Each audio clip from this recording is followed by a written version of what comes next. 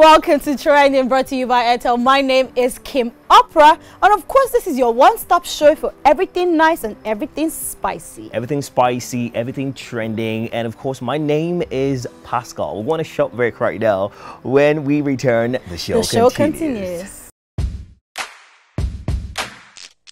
Welcome back. You're still watching Trending, brought to you by Airtel. And you know this is your one-stop show for everything nice, and we always bring the best of the best. Today we have an OG before IG. Someone that ran so that people can fly. People that called out the government when people were silent. Absolutely. We have the one and only ILLBLISS, aka Oga Boss. Oga Boss. Thank you. Yeah, welcome. Thank you so much for coming through. Thank you so much. Thank you for having me on the show. Thank you, man. Thank you. And let's get things started now. Yeah. As she introduced you, OG before IG. The ones that ran. The ones that ran. He even he first crawled. No, crawled. He crawled first. Yeah. Then so some people walked. And then he ran so that other can fly. Can fly. Yes. We're still talking about this story now. It felt like, see, if you took a break, like a 4-year break from music, but right now you're back. Why did you take that break? Okay, so a lot of things were going on, personally in my life. Personal. I put out my last album in 2020. So it was in May. May 29th. It was smack in the middle of COVID. Yeah. And then I had a conversation with the host for Trending then. Okay. Yes. And then she said, regardless, you need to come in so that we could have a conversation quickly about your album. So I drove down here. There was no car on Allen. It's empty. It was like Holocaust. And I came in and we did the interview. I remember we were wearing masks and everything, and everybody was trying to be careful, and I finished the interview and went home, Then I was just living down the road on Toyin Street. Oh, no, I think that was on the 28th May, and on the 29th, I watched that edition of Trending, and then the night of 29th, my wife was pregnant, so she came out, when the album had just dropped and gone online, and just came out and said, "Babe, I think my water broke." Aww. Yeah, and that was at 5.5 months. Oh. Yes, so that was my second daughter coming. So we now rushed off to the hospital. The hospital said, "Oh, it's about to be a miscarriage." I abandoned that album. Oh, wow. Beautiful album, Illy Chapel X. That's what it's called. I just abandoned it and just went straight to the hospital. From one hospital to the other, we ended up in another hospital in VI. My child survived, but it was a lot of drama. She's 3 years now. She's 3.5 years now. That's my second daughter. And my first child, Sochi Kaima, came after 8 years of marriage. Yeah, so waited for 8 years before she came. So 2 of my kids came into this world very dramatically, So I took time off to be a dad. Took time off to take it all in. To just take it all in, and try and spend time and raise these kids. Yeah, and that's amazing. All of that was happening, and I was trying to find diversification as well. So I moved into television as well. Yes. Because I had done King of Boys a year or so before then, and I just felt I needed to produce more, to kind of like do more films. Do more films, shoot more documentaries, just get into spaces where I could still express artistically, without just putting out music. Yeah, without putting out music. So I took a break. So all of this was happening is what's been happening in the last 4 years. And then sometime in 2022, towards the last quarter of 2022, I realized it was time for me to put out music again. Yeah, and I went back and I started recording my new album, the one that just dropped. So that's what I've been up to. Oh, that's interesting. 50 came to Nigeria at some point. Was a big deal. I think that's the only time he came to Nigeria. It was a big deal. And of course, this particular argument is still being... It's still on. It's still on.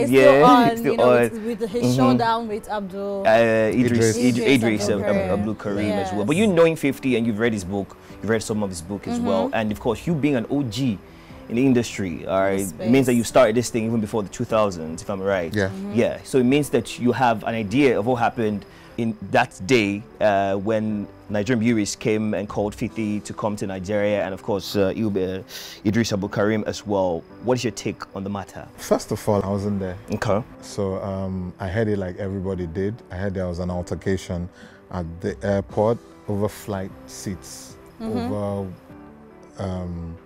how Nigerian artists were getting treated, you know, and how, you know, I heard about it in the media, in the news.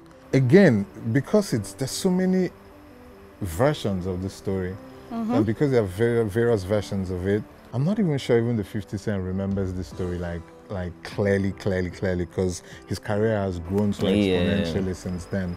I feel like maybe Idris's intentions were genuine. I feel like maybe 100%. Just the way it was approached might have not been the best of ways, but I just looked at it like every artist, and this is my belief, I've always had this belief, so 3 of us could be artists, but 3 of us could speak to a client and have 3 different contracts. Yeah. So what was in your contract?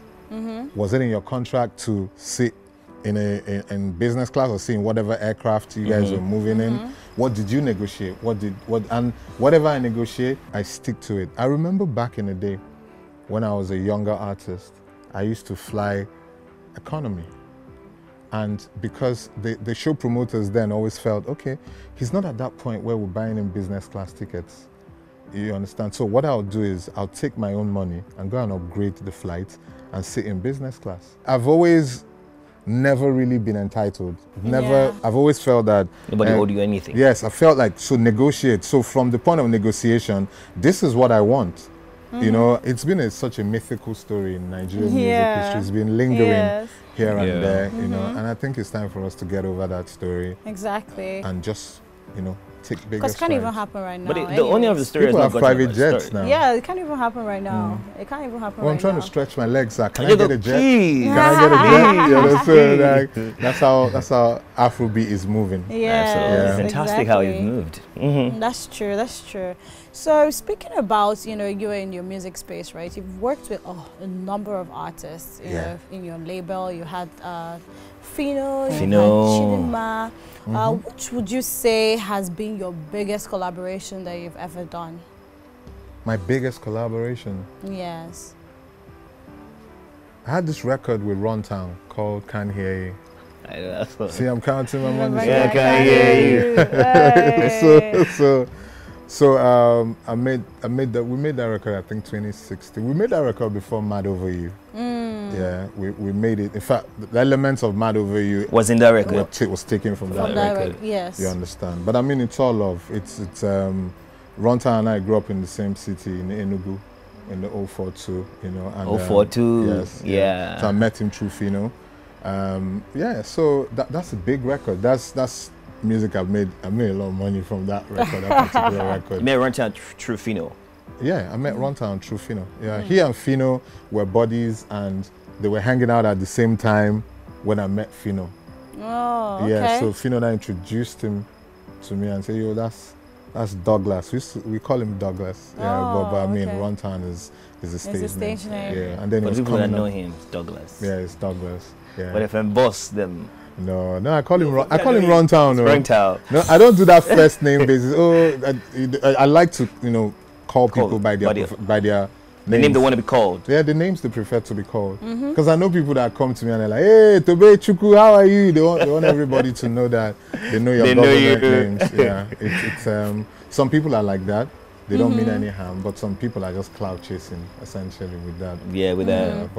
Familiarity kind of thing. Yes, familiarity. Yeah. Okay, so that's Can't Hear You was Jawon Liar with Ricardo and Mr. Easy. Jawon Liar, was a massive record for me as well. Bank a Lot was a massive record as well. So I've been fortunate in this business. You've done some made some big records. Pretty record. Yeah. As an OG now, you talk with authority because of the fact that you've done a lot for people. You've put people on. Yeah. Like for example now, you know how you put Fino on, Chidinma on, and other artists as well, and you being the CEO as well. The new stands of this new artist, the IGs now, the new artist, and the type of things they sing about, drugs, sex. Those people have always sung about sex, but drugs, constant drugs, sex, and other things. Recently, likes of Blackbone said he went for a concert, and a lot of elite were there, and they couldn't vibe to the lyrics of his song. I feel like there is a detachment from the idea of songs, or it depends on what the artist just wants to sing. Music is consumed by different demography for music is very widespread. So it's just sadly in Nigeria, it tends to feel like most times everything is in one direction. Yeah. Everything is one direction, and that's just the power of youth. They've taken control of the sound. So even the older audience, they tend to just key in into the melodies and into the vibe, the energy, without necessarily breaking down the content of the music.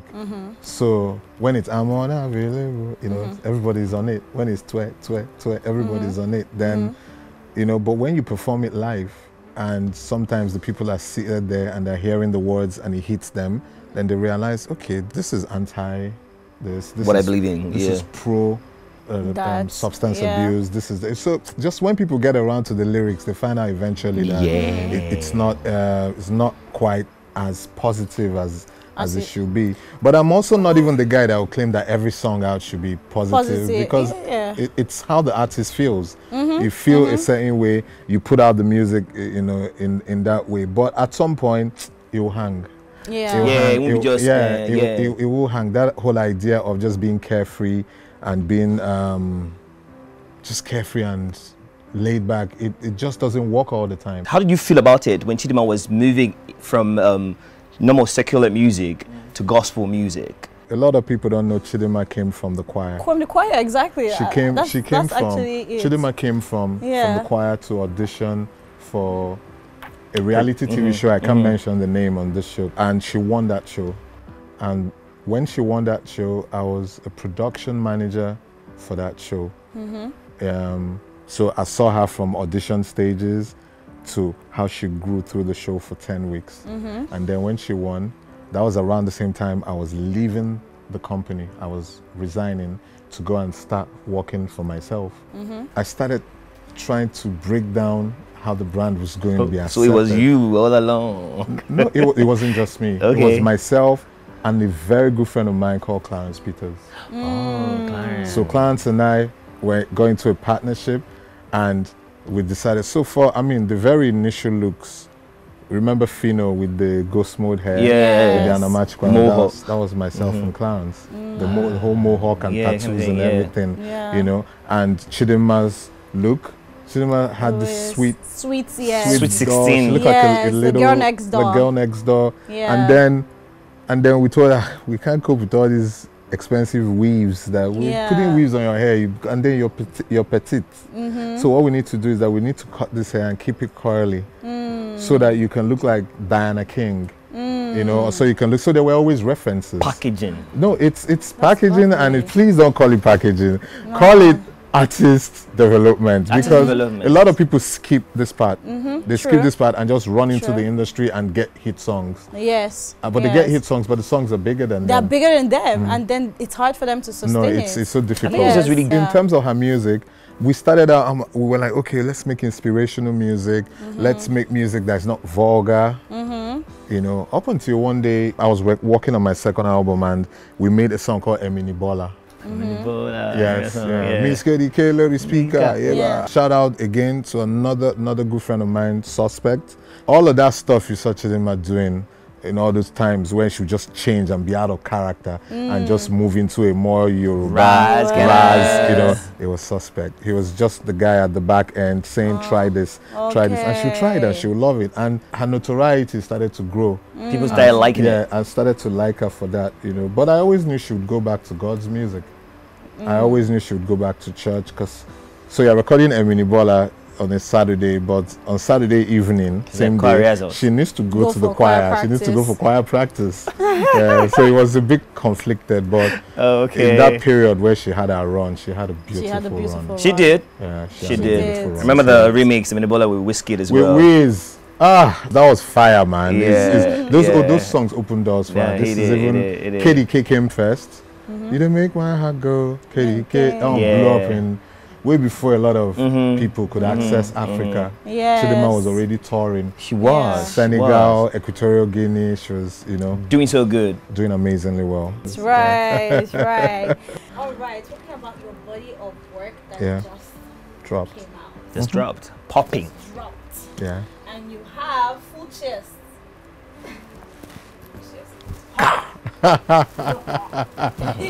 Featuring Odumodu Black. Yes. Big color. Big color. Fave. Yeah, Fave is on the song. Fave. Who else again? Fave is on Peace of Mind. That's what the song's called. Like a record that she would be. No, it's incredible. Fave's amazing. That chick is so talented. She is. It's crazy. Vector and Molade are on a song called Successful. You like that record? Tell a guy you are successful. 100 bottles for the successful. No, it's a baller record. Oh my You understand? goodness. I always have those kind of records on my albums. Kobams is on 2 records. Okay. He's on Spirit. Spirit, yeah, the legend Kobams Asoko is on Spirit. Kobams and Made Kuti are on Spirit. Yeah. And then Kobams is on Male. Male is a song I dedicated to my mom. Okay. So my brother's ILLBLISS from the Sahara. Those guys are deities. I can't wait to hear that one. That's the one I'm really interested in. It's called Chikwebuka. It's a high life record. Yes, Chikwebuka is there. Tenny is on Oh My God. Tenny, yes. Yeah, Oh My God. Tenny is on Oh My God. Yeah. I also gave opportunities for younger artists. Artists that are still building up. Oh, like who? Yeah. Popping. There's a girl called Ukel. Ukel is on Gen Z. Okay. On a record called Gen Z. Okay. Deborah Prest is on a song called I Remember. Prest. She's incredible. Okay. Like she's from Deborah from Prest. Benin. She grew up in Benin. Okay. Yes, she's on that as well. This is my 11th project, if I'm right. Yeah, what's the name of the project? It's called Sidekai. Sidekai. Does this sound Japanese? No, it's like something from the Bible. Sidekai, the book of Sidekai. Sidekai. My children's names are Sochi Kaima and Kachim Side. So so it's a coin. My older daughter is Sochi Kaima, so Kai, the Kai there is Kaima. Then Side, so it's Side Kai. So their pictures are the cover. Yes, so the cover of the album is just 2 of them standing on the table at home and wearing headphones. The picture is very symbolic because this is God's biggest gift to me as a human. Yeah. You understand? So I felt it was time for the music to not just be about me. Yeah. I've been on all my album covers. Every album that came out, every EP that came out, it was me. I just felt it was time to just change artistic direction and also use their pictures as a symbol of hope for people. There's so many people out there that are still looking for kids. Yes. So many people out there that have kids and abuse their kids and don't understand the beauty of being a father, the beauty of being a parent. So it's a personal album for me. Yes, it's 16 songs. I can't wait. The feedback I got first 2 days on that album, I was looking at my Audio Mac and my Spotify numbers. I was saying, so this is what these Gen Z artists are enjoying. Chopping. No, Illy, don't ever give this kind of gap in music again. Because my era didn't come with a lot of streams and splits and everything. So I've migrated into that era and I'm not going anywhere. You're not going anywhere. Like chopping that streaming money. I'm about to go and be playing that record back to back to back to back. Thank you. So when you're just saying, wait, just know it's coming from Kim's phone. Thank you. Thank you so much. Thank you so much. We're going to be going on a short break right now. Don't go anywhere because when we come back, we're about to have some fun on set. Stick around. Stick around. Welcome back, guys. It's still training brought to you by Airtel. We still have the Oga boss himself, ILLBLISS, in the building. Keep an eye also on set. We're about to play some more games. What are we doing? Yes, we are about to play some more games, and this game is called a trivia game. The trivia game. You know, ILLBLISS' brain is hot, so we have to just give him this one. Trivias, okay. Yeah. I'll try. Are you ready? Yes. What year was King of Boys released? Give us the date, month, and the year. Right there, you're inside. No, you guys can't do this. Which one? King of Boys 1 or King of Boys 2? The King of Boys 1. 1. 2020. I think King of Boys 1? 1, yes, was 2020 because the next one was 2022. August 2022. Are you looking at me? Yeah, I'm looking at you like Kemi Adetiba. I think it's 2020. I think so. 2020? Yes, the 2020, the first. That's when King of Boys was released. Is that your final answer, though? In COVID, when you were at home. No, it wasn't 2020. It was 2019. I'm so sorry. It was 2019. Are you sure? Yes. Is that your final yes, answer? that's my final answer. The next question, what year was the first Headies held? 2004? I think it was 2004. Yes. You're I think, close, but not there. yeah, 2004. It was 2006. 2006. That's how won the first You one. were close. You were The very first close. one. Yeah. The next question is, who is the Nigerian artist who performed at the Ballon d'Or 2023? Let's go. Rema? Yes, it was Rema. I knew it was there. I knew it was there. Huge Rema fan. Huge. Okay. Yeah. What is the full meaning of NDLEA? National Drug Law Enforcement Agency. If Is it it was, national or Nigerian? if it was a book, I think it's national. It's national or Nigerian. should I walk you off this set, Pascal?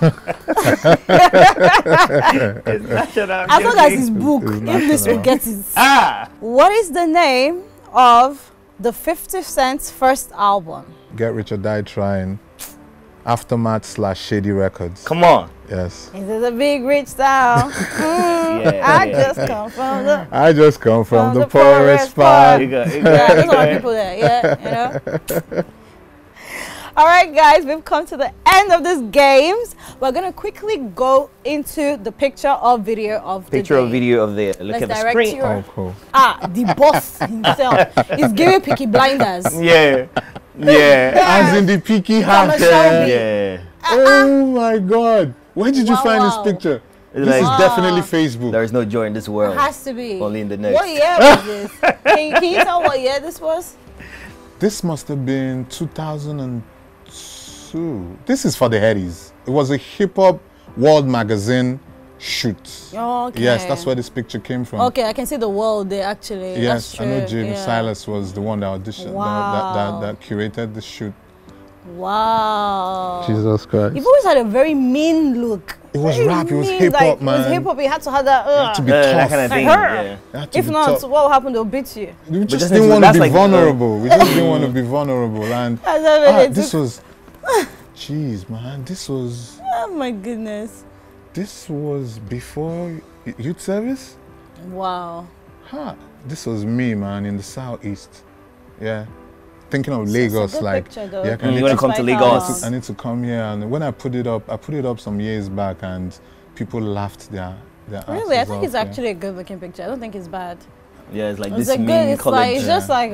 college boy kind of. That was young me, man. Mm-hmm. Wow, I wish I That's could tell fun. this guy some things now. What will you tell him? What would you tell He'll him? move differently though. But what would you have told them? See, yeah.